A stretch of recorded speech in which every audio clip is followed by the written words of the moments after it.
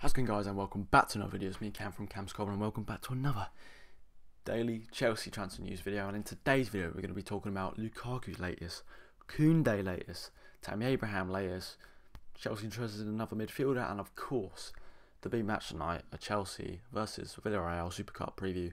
So without further ado, I'm Cam, this is Cam's Corner, and I do daily Chelsea transfer news videos and some match vlogs. So without further ado, if you could subscribe, that would be great. But without further ado, let's get on with the video. Now, starting with Romelu Lukaku. Yeah, announcing please, Chelsea. It's been about a couple of days. I literally thought it was going to be announced on Monday. Then Tuesday came. It's now Wednesday. And I don't think they're going to announce them today because a certain Lionel Messi, whoever he is, has been unveiled today. So we're going to steal the thunder, which isn't really great. Anyway, Fabrizio Romano has just said that Romelu Lukaku has just signed his reputation contract extension with his agent in Monaco.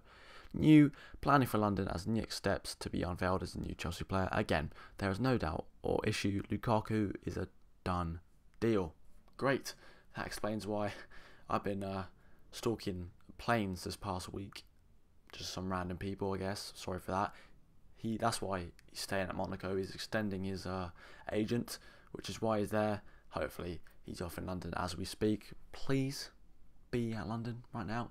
I thought he was going to be in the Super Cup squad, but that is not the case. We need to register him before Friday at 11 PM for him to play on Saturday. So hopefully, fingers crossed, it's done then. But yeah, I have no doubt. I knew this deal was done a week ago.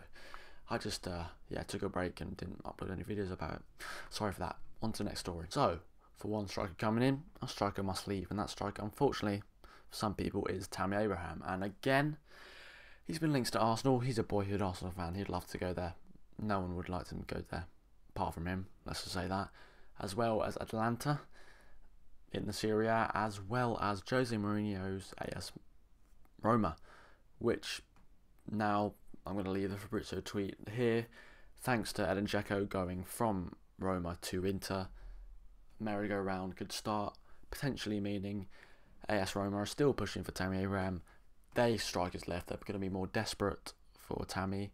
Arsenal still in the race too, which is great. We want a bidding war for someone to get more money as possible, which would reach up to potentially about 35 million pounds, 40 million euros.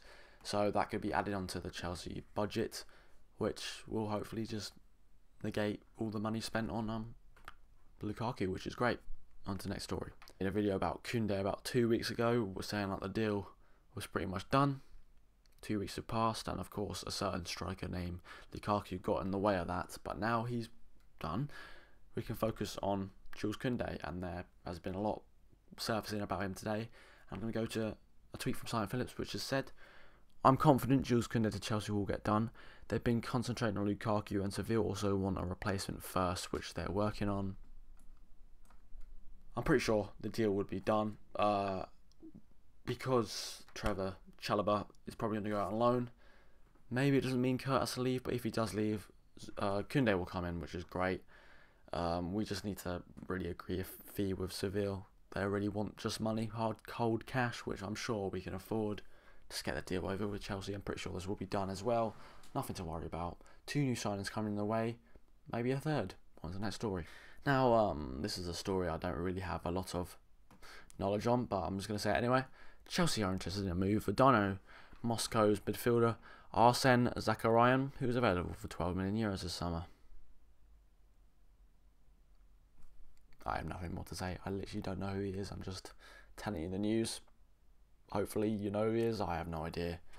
We do need a midfielder, but I would prefer that to be Tuchemi or Declan Rice maybe next season. But this guy, 12 million euros, yeah, maybe not. On to the next story. Now, it's the big one I've been waiting a long time for. It is the Super Cup final. Can we try and win our first Super Cup since 1998 against Real Madrid? We've had 3 pops at the cherry. Can I say that? Just did. Previously, against Liverpool, Atletico Madrid and Bayern Munich, and we've lost all 3, so hopefully 4th time's a charm and we actually win it. I'm pretty sure we will. So without further ado, I'm going to go into a preview and put the team here. So, excuse the numbers, but I couldn't be asked to change every number. But this is the team I think is going to, Thomas Tuchel's going to be going in. Me and him have similar mindsets, so I'm pretty sure it's going to be it. I think this is the exact same team that played against Spurs on Wednesday, which, if you didn't know, I made a video, so check that out after this. I'm pretty sure it's the same. The reason for this is definitely not our strongest team, but the English and maybe more English and Italian Euros players coming back. Came back a bit late. They're going to be in the squad, obviously, but I don't think they'll start. We're allowed 5 substitutes, 6 if it goes extra time, so that's good. They'll get some minutes, I think. But yeah, in goal, of course, Edouard Mendy.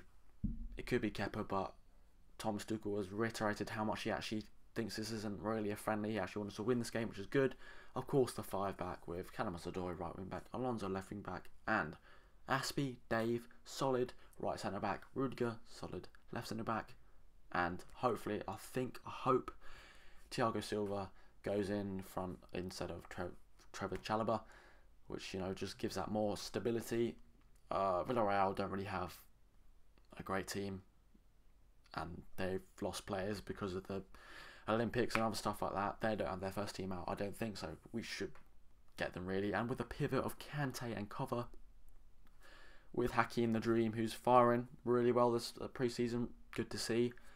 Super Kai, who scored against Arsenal, and Timo Werner, who did score against Tottenham, but the liner was blind. Sorry about that, Timo. I did slander you in the ground on Wednesday, but it was a goal when I saw the highlights after, so I think that's a good team. Score,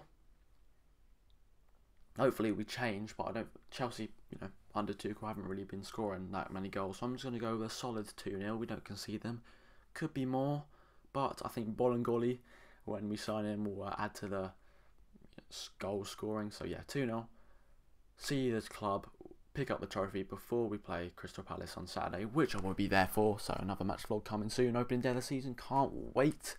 But without further ado, that's been me, Cam, from Cam's Coben, and I'll see you in the next video, hopefully discussing the Chelsea victory against Villarreal. Fingers crossed. And Lukaku, please announce him, Chelsea. Adios.